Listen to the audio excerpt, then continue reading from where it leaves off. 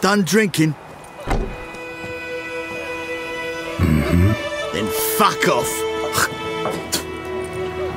Don't want your kind here.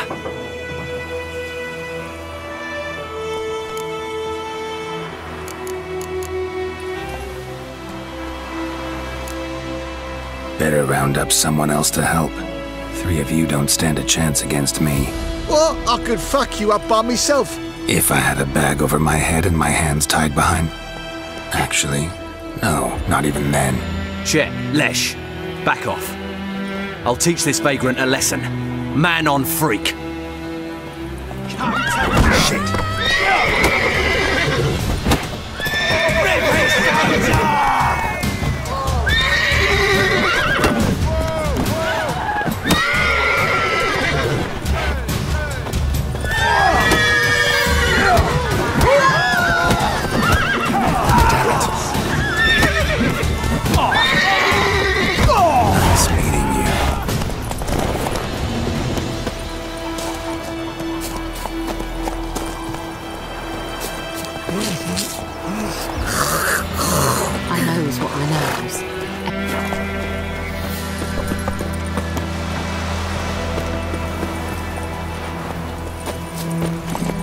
Come on.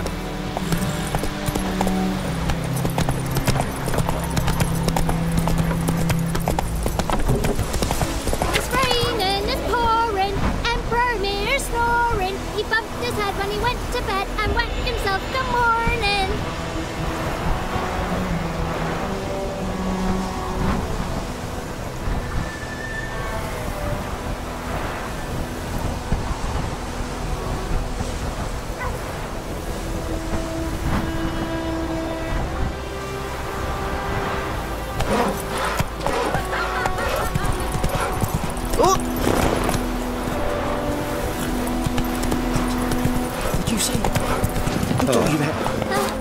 Jetty!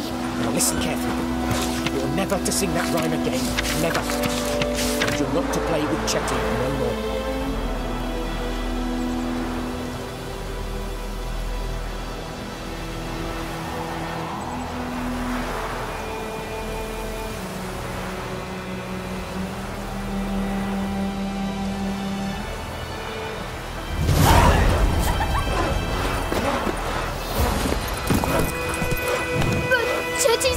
Go! He'll get us all killed. I see you with him again, and you'll regret it.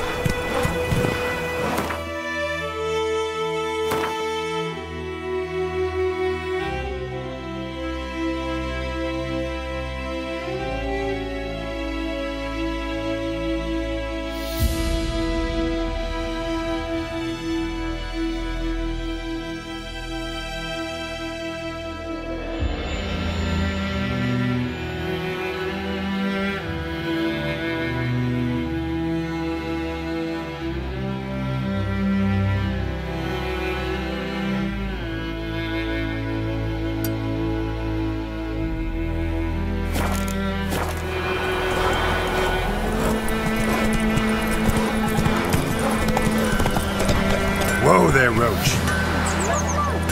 Yes! What? Up and smoke!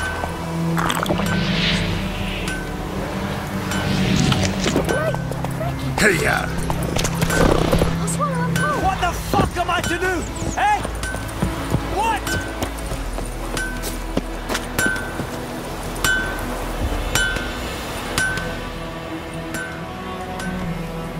What happened here? Oh, got a wee bit chilly the night, so I set fire to my forge. Got it nice and roaring. Roasted some wieners. What do you think happened, dimwit? Some bugger set alight me workshop. I've lost everything. Everything! Easy on the insults. I could add to your misfortune. Any suspects? Whole damned village. I've lived here half a century. Thought they saw me as one of their own. But everything changed when the Black Ones came. I'm the only smith around, so I got to service their garrison. Bang dents out of plate, shoe horses. That sort of thing. Nilfgaardians don't pay me a bloody copper. Just give me supplies and orders. But humans can't fathom that. They think I'm getting rich off their misfortune. That I sleep on a pile of gold like a ploughing dragon. They've stopped talking to me. Spit when I pass. And now this. I can find your arsonist, provided you're willing to pay. I've not much left, but I'll give you all if you bring me that horse in, so that he gets what he deserves. The night of the fire, I heard movement outside my hut. Went out to see if I could find any tracks, but found nothing. But then I haven't got cat eyes, have I? Good luck.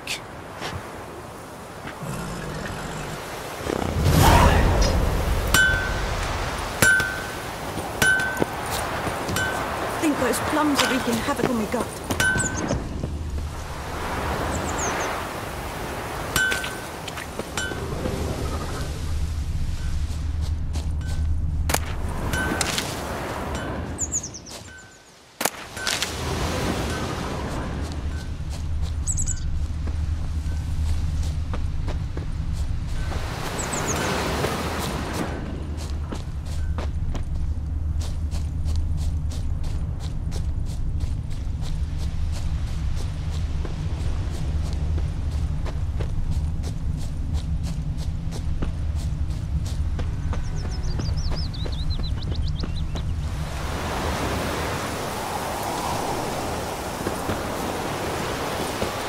Damn deer have stripped the bark off my trees again.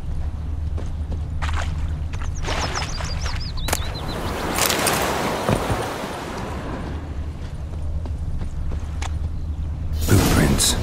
A man's. Large. We'll eat myrtle grass during the hungry gap. Took off his boots and went in the water. Probably wanted to cover his trail.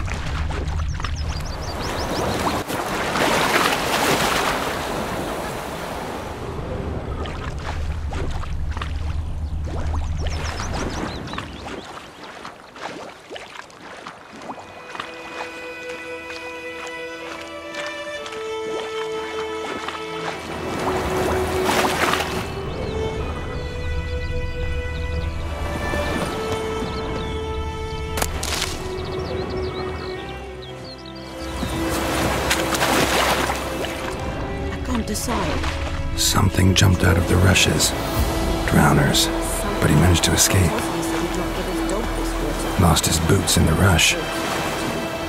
Lost his boots in the rush. Who knows? Will you go to the well in Hovel instead? Not in your life. Ghost. Tracks lead back to the village. Bleeding, but not badly. Surface wound. Discipline. That is what you folk lack. When he started twisting and squirming, so wham bam, they knocked his head off. Oh, so it worked. Except it was some drowner that had sapped on the kid. Witcher had naught to do with it. What did they both do? Trail ends here, but I'll recognize him by his wounds.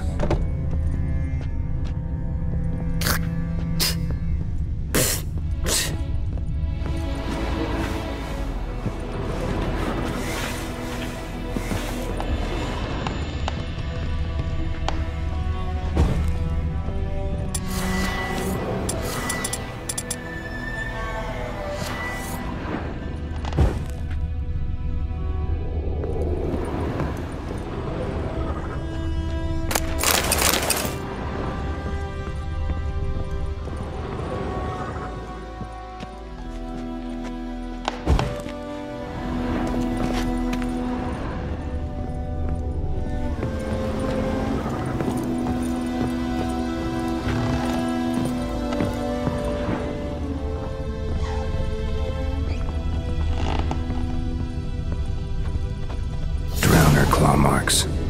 It's gotta be him. Nasty wound. Run into a drowner? What the fuck do you care?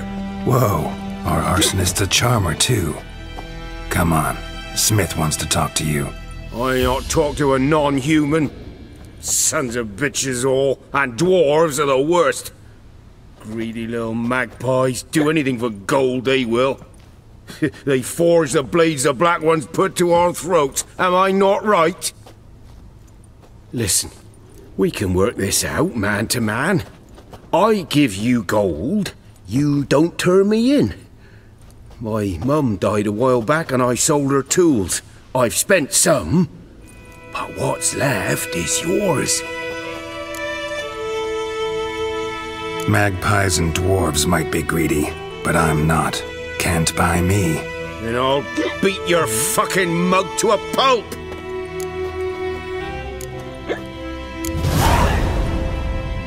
Calm down. Now follow me.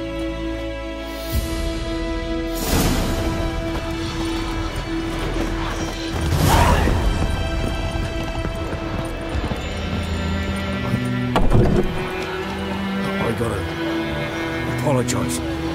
Gotta go. Apologize. What's the trouble?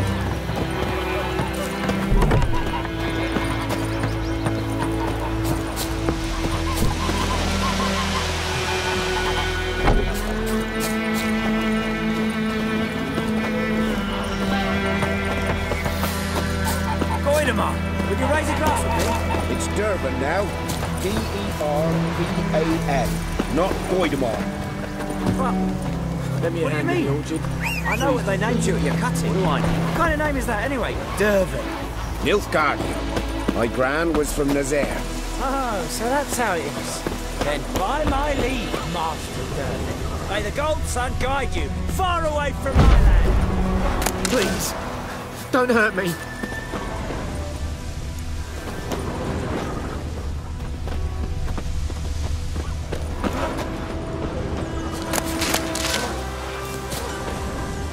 May the sun shine upon you.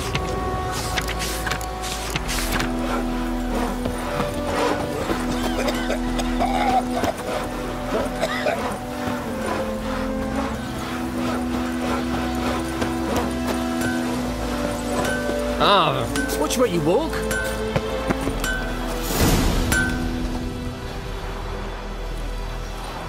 Up and at 'em. What's going on? Here you go. One village pyromaniac in the flesh. Nap? You?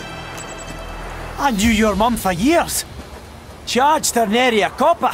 This is how you repay me. I've had enough. Hey, soldier. A minute of your time, please. No! Willis, I beg you, I was drunk! Didn't know what I was doing! I've told you, Master Willis. We will help you rebuild once reinforcements come. The supplies have been ordered. Not what this is about, mate. This here's the arsonist. A witcher found him. The forge was important to the garrison. Destroying it was sabotage. No trial needed here. Just a tree.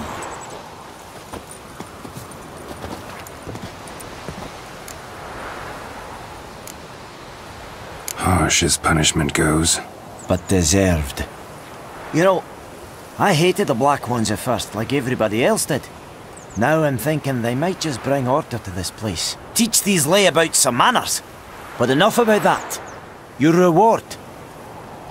And I managed to save some things from the fire. Anvil's still whole, so I'm sure I can bang something out on it. You need anything, let me know. Give you a good price.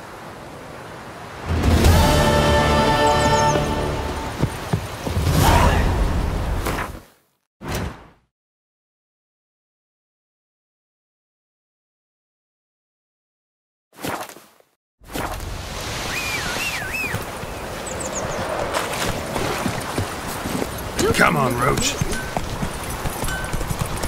raining, it's pouring, and Vermeer's Goodman's boy knows a merchant who travelled to Nilfgaard. Last time I lend out anything. Giddy up. Something moved. Hey! Anyone home? Lost your key, ma'am? No, not me key. Me pan. It always sat there empty, this hut. That is, till the night afore the battle. A man arrived, walked right in like 'twere his own. Was standing at me window, peering at the goings-on. He must have read me, 'cause next I knew, there he was, coming my way. So, I grabbed me pan, for protection, see? But he just asks all polite, Gran, got any birch bark by chance? Lilac berries or even a few coals? Nay, says I. And you must be right daft to pester folk at night with such foolery. But I sees he ain't listening. Just staring at me pan like a magpie at a copper. Lend it to me, Gran. I'll give it back come morn. I was right baffled for what's he doing, frying in the dark. But I've got a soft heart, so I gave it to him. Fascinating story. Any chance you're nearing the end? Afore dawn, another rode up to the hut. But come morn, only the first fella left. Locked the door, hopped on his horse, and that were all I saw of him, and me pan. 'Twere old, black with sort, not worth much, I suppose, but I've no other. Will you help me, dearie? Bring an old widower pan. I could never break down that door myself. And in truth, I'm afeard to go in any road. Such a stench wafting out. Methinks the other fellow, well, that he's lying there. Never taken on a pan contract. Fine, I'll go in, look around. You should wait here, just in case.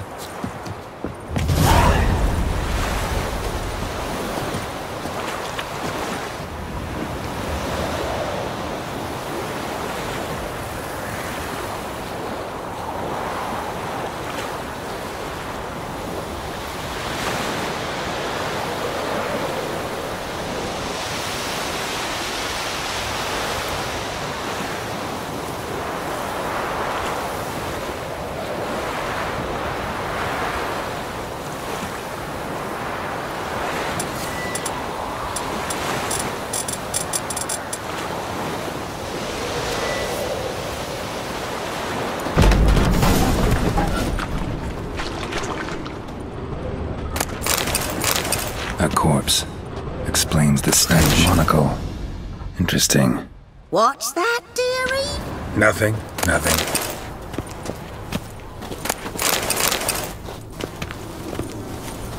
His throat. He was garroted. And some old scars. Kind of soldier might have. His but when throat. I gab to myself, he was garroted. they say I'm going barring. And some old scars. Pan, have you? Kind of soldier might have.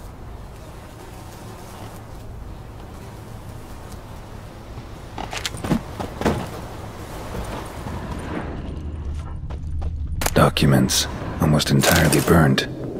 A few pieces still legible. Found the pan, have you? The priceless frying pan. Scrubbed clean. Looks like the mystery man didn't need the pan so much as the soot off it to make ink, write letters. Found the pan, have you?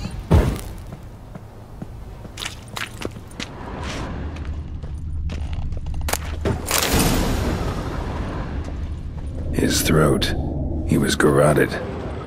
And some old scars. Kind of soldier might have. Found the pan, have you? Here, your frying pan. Mine? But mine were black with soot. And I could see myself in this one if I wanted. But them years are past. It was the soot the man needed. He scraped it off to make ink. Must have had an urgent letter to write. Urgently burned some other documents too. And the other fellow? Dead. Round up a few boys and bury him outside the village. Deep, so the necrophages don't dig him up. And take my advice. Don't mention this to the Nilfgaardians. Hang about! You've earned a token of thanks. Here, sonny, for the road.